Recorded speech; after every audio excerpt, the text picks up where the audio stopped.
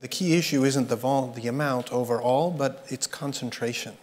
And so if there was going to be an impact of fake news on voters, we thought we'd find it in Pennsylvania, Florida, Michigan. We took a close look at Michigan, and we found a one-to-one ratio. For every link to content produced by a professional journalist, there was at least one link to junk. And junk, it turned out to be very hard to operationalize fake news as a concept. So we put together stuff that was sensationalist, extremist, commentary, masking as news, quite a range of things. And so that's how we got the one-to-one ratio.